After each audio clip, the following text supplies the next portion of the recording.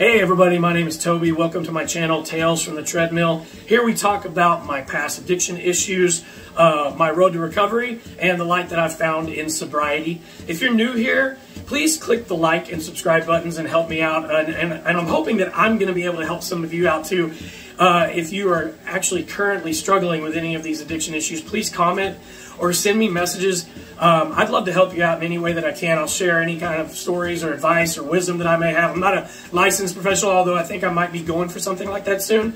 But I have life experience, and I have been sober now for almost 3 years, and I'm so excited every day. So I hope you guys had a good weekend.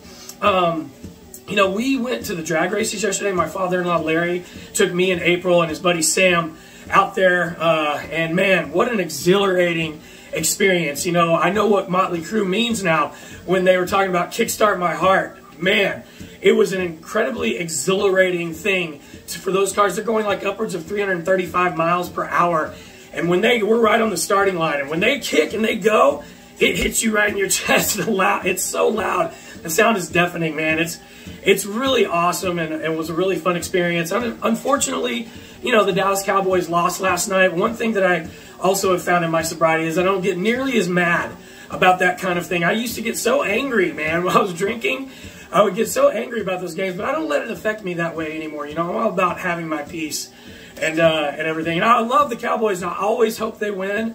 I've been a fan of them ever since I was born, pretty much born into it. I had a Dallas Cowboys bike when I was a kid. It had Tony Dorsett's number on it, and I actually got to meet Tony Dorsett, which I'll probably do another video on those kind of things later on. But anyway, yeah, it sucks they lost, but, you know, we'll get them the next time at the end of the year. Anyway, I'm excited about today's video because today is the last video in the series of where my addiction began, into where I'm going to be, you know, I get sober at the end of 2019. So I'm excited for this video. What I'm going to do, I'm going to take these videos, put them in a playlist, and then title it, you know, my past addiction struggles, that story, whatever, so that when people come to my channel, if they want to learn about that and they're new, they can go watch those videos. And then I'm going to start my new series of what happened starting in 2020 with my sobriety to now, and how my life has changed. And I can't wait for that. But anyway, there's a couple stories that I want to tell that happened between 2017 and the end of 2019 that were pretty big in my life. So I'm still backsliding. I'm playing in Jive. We released Epic Tales of Human Nature. We were playing shows in support of that release. You know, we got to play some really cool shows. One thing that I did want to talk about is, you know, there's a million reasons why I needed to quit drinking. There were 0 reasons to continue. It wasn't fun anymore. If it's not fun anymore, why are you doing it, right? But there's a million reasons why. One of the biggest reasons is, you know, I started getting older. I'm in my mid-40s. And I'll never forget this. This is actually going back a little bit because we were still recording the record, but I want to tell this story because it's important. In 2016, I believe it was leap year, we were still recording the record. So it's February 29th. I'll never forget because it was actually leap day, whatever. I had been working the night before and in Louisville at my bar, and I probably had 4 or 5 double vodka Red Bulls, right? I get home, nothing crazy. I mean, for me, that wasn't much. I mean, honestly, nothing crazy. I get home, the next morning, April gets up to go to work, and I had set an alarm, and I woke up when she did, but I went back to sleep when she left, but I had this really awful dream. It was a nightmare, and it was basically just people fighting and cursing at each other and stuff like that. And it woke me up, and when it woke me up, my heart was pounding. Like, you know, and I kind of woke up, and I'm like, well, that's weird, but I've still got like 30 minutes. I wanted to get that sleep in because I was having to drive out to Austin that day to go record, you know. So anyway, what ends up happening is I'm thinking, well, I just need to lay back down. It was just a bad dream. When I went to go lay back down, my heart starts racing harder. So I get up, and I'm thinking, okay, maybe I just need to get up because I need to go get tires on my truck and stuff like that. So I got up, I went into the living room, and it was pounding harder and harder and harder, and I started getting like lightheaded, and I started thinking, good Lord, what is happening? Am I having a heart attack? So I went and put some pants on. I didn't want to go outside, you know, but I felt like I needed to get outside. So I got my phone, I put some pants on, went outside. It was a very dreary day. There was like fog that was setting. And I immediately got worse. My heart's pounding. I'm thinking, you're having a heart attack. This is what this is. You're having a heart attack. So what I did was I called 911. They asked me, you know, I was on the phone with them. I'm like, hey, I think I'm having a heart attack. I need an ambulance.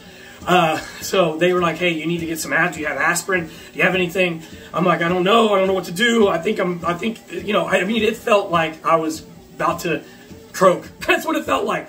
So I found some aspirin, and as I'm on the phone doing that, I hear the sirens. Like, they were very fast. I got to say, Rowlett Fire Department got there so fast. It was, you know, they're right down the street from us, but it was literally maybe a minute or two, you know. I told the person on the phone, hey, I can hear the sirens, and they're like, stay on the phone with us, so go out front. Here's the ambulance. The guys get out. They take me in the back of the ambulance. They hook me up to all these things, and I'm laying there, and the guy was like, man, do you have anxiety? And I was like, no, I don't. I don't have anxiety. I'm a pretty laid back person. I don't have any. He's like, well, I think you may have had a panic attack. Your heart rate is really high. He asked me if I did drugs. He asked me if I told him I had a few drinks the night before, but I hadn't done drugs like that in years. And the only time that ever happened to me before was when I was doing like speed up kind of drugs back in the day. And he said, well, I think you had a panic attack is what this was, because your vitals are okay. Everything is calming down. I think once they came and I knew I was, you know, around, so I wasn't alone, things started to settle down. But anyway, I truly did feel like that was something that made me think like, man, that's weird. That's not normal. Then suddenly things started happening when I would drink. If I'd go out and drink, I was real into Jack and Cokes, double Jack and Cokes. I would have, you know, Diet Cokes because I didn't want the sugar, right? But I would drink like 5 or 6 or 7 doubles of those. And then I would try to sleep. And when I would lay down, I would feel my heart start pounding, like just out of my chest. Or I'd feel like my heart rate in my earlobe.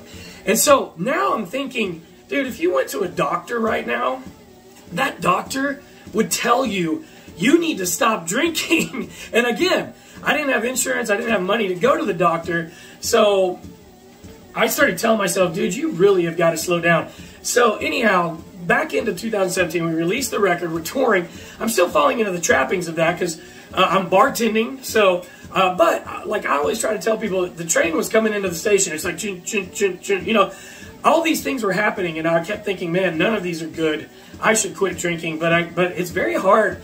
Alcohol is a very hard drug to quit, just straight up, especially when you're around it all the time. It's legal.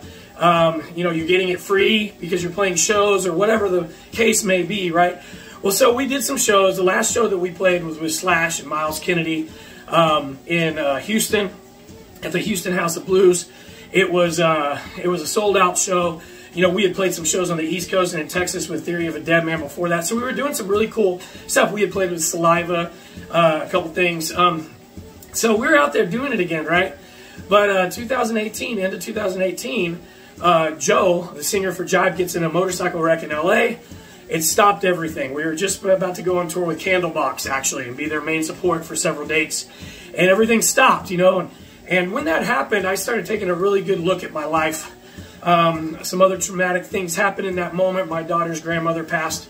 She was told that she had stage 4 pancreatic cancer, and that's a real bitch. I mean, it comes in, whereas my mom's was a long 25-year, you know, Parkinson's thing where we watched, you know, a slow decline. This was something that came in, and 8 weeks later, she was gone. It was devastating to us. It was devastating to my daughter, you know, and watching her suffer. And through that, it was very difficult for me as her dad. You know, that whole year in 2018, I'd been not drinking very much because I'd been doing the keto diet, trying that trend. And it worked for me. I lost a bunch of weight on it. But again, it's very hard to, it kind of sets you up for failure. But I hadn't been drinking very much through to the beginning of 2018 up until that point. And then when that happened, I kind of started drinking again. And, you know, fell out of what I was doing with the keto stuff, gained several pounds. And, you know, man, I can look at a cheeseburger and gain a pound. Literally, it's insane. So, but man, I really started to examine my life. So we're getting into 2019. I started playing a ton of golf. I had been playing golf a few times a year prior to that. But I really decided I wanted to go for it, you know, and like learn how to be better at it. And it's a very difficult game, but it's also very rewarding too. And when you're out there, you're just out in nature for several hours, and it's like an escape. And that's what became my escape. So I'm still drinking in 2019, but it's really slowing down. The band's not doing anything. Our relationship had pretty much got to an all-time low, again, for me anyway. I realized, I started realizing my self-worth. And I'm not going to go into too much of it right here, but when someone is not valuing you as a person and disrespecting you as a person, they don't have a seat at my table anymore. I give people second chances, but I don't give thirds anymore. I always find myself being the bigger person, and it's good to be that, right? But it can also be highly annoying when you're dealing with people that have narcissism and people that have ego issues. And it was several people in my life that I had to let go of, but I'm going to talk about that on another video. So 2019, I'm really slowed down. I'm still bartending, playing a lot of golf, and I'm still drinking. So I'm out on the golf course. When I start sucking, I'm like, well, I guess I should have a couple beers. And I noticed that when I would have beers, I would play 10 times worse, and it was awful. So I actually first quit drinking on the golf course. I was like, I'm not going to drink. I don't care how bad I suck. I'm not going to do that anymore because I don't want to ruin this, because it was such a good feeling. I didn't want to walk away, even if I sucked. And if I didn't drink, I still felt like I had a great time. But when I drank, I felt all dejected, and because that's what alcohol does. It's a depressant, right? So as we get into the later parts of 2019, I'm having a few beers here and there at the end of my job. We couldn't drink on the job, which was great, but afterwards we could have a couple beers and a shot maybe. And so I was doing that on occasion, hanging out with the other bartenders and just chatting after work. But it was really slowing down, and then one of my best friends, we were playing music together, and he had a bunch of really great ideas, and I was helping him write these ideas, and we were about to get in the studio and record them, and he was struggling with these very issues that I'm talking about, and I'm going to talk on this on another video. I'm not going to get real far into it right now. It's part of what happened leading up to my sobriety is that my buddy passed in October of 2019. I was deeply affected by this, as everyone in our lives were. It was very out of nowhere, it felt like. And again, I'm going to talk on this because I feel like I want to dedicate a whole video to this. But what ended up happening was, at the funeral and afterwards, I think I had a couple drinks, but something hit me. Like when I'm standing there, I'm like, I can't do this. I can't do this right now, because if I do this, I'm going to go down a bad path. Because I know where this takes me. It doesn't take me anywhere good anymore, ever. It takes me bad places. So I put it down. Now, that was October. So November into December, I still had a couple drinks after work here and there, but it was really very little, a couple times maybe. So the last thing that happened, I'm going to get into, there was a New Year's Eve party that a buddy of mine threw, and he invited me and April over, and it was me and her and our friends, a few friends, and also it was mostly bartenders. And he had this awesome game room upstairs, and full bar, man. So we go up there, we're hanging out, and she was pouring them up, and I was asking for double Jack and Coke. She may have been doing triples, I don't know. We're bartenders, that's what we do, right? For each other especially. So anyway, I probably had 4 or 5, maybe 6 tops, and April was drinking too, and there came a point where I realized, man, we need to go home. It was just too much. I was, whatever, get April in the car. She fell asleep, and I'm driving home, and the waterworks, man, they just started, and I realized, that's it. This is it. This is no good for me anymore. Feeling this way is no good for me anymore. This is not fun. This is not happy.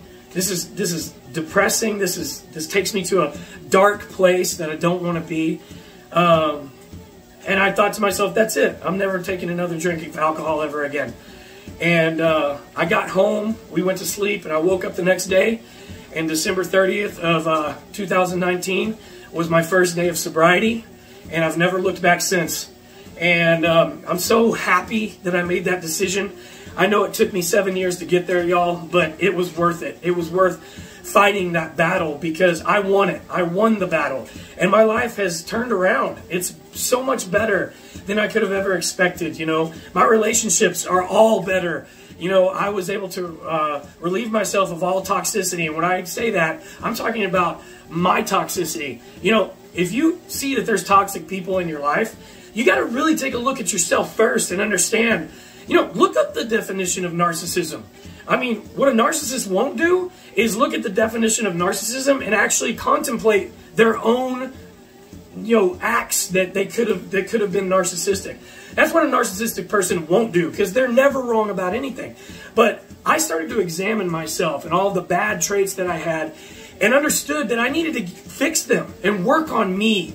And once I started doing that, man, the clarity that came along with it was so astounding, and it still is. And I'm still working on myself every day, trying to be better for everybody. But I'll tell you what, man, April and I, we have such a beautiful relationship with each other. That's one of the reasons why I think our marriage works so well, is because, the only time we ever used to argue was when we were drinking, and we would apologize, but we're really quick to apologize to each other when we know that we've done something wrong. And that's a beautiful thing in a relationship, when you can actually say to the other person, look, I know I was wrong. I'm very sorry for what I did, and I'm not going to do that again. That's a very powerful thing. So that's another, just all of my relationships became better. All of my friendships have blossomed with people, and they have become better. And I've gotten away from the toxicity because I'm not putting out any of that toxicity anymore. Don't get me wrong. Nobody's perfect here in this life. We all make mistakes. But the thing is, if you can own up to your mistakes, and apologize for them to the people that deserve to be apologized to, then, that's the thing about life. It's just so beautiful when you can do that. So listen, guys, thank you again for being on this road to recovery with me. I'm glad to have come to the part where I started my sobriety story.